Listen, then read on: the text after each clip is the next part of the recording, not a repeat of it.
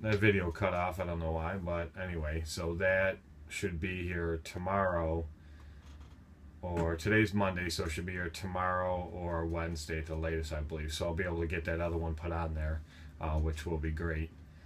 So then I'll have 2 tires that are the same.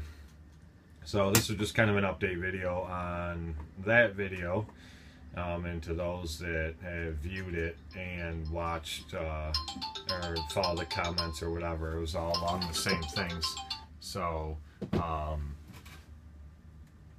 so this is pretty much so an update, let you know where I stand now with that. But just a little piece of advice, any of you that are buying used mowers, like you've seen in my videos, you can find great mowers, low hours, still in excellent condition for half of what it costs to buy a brand new one.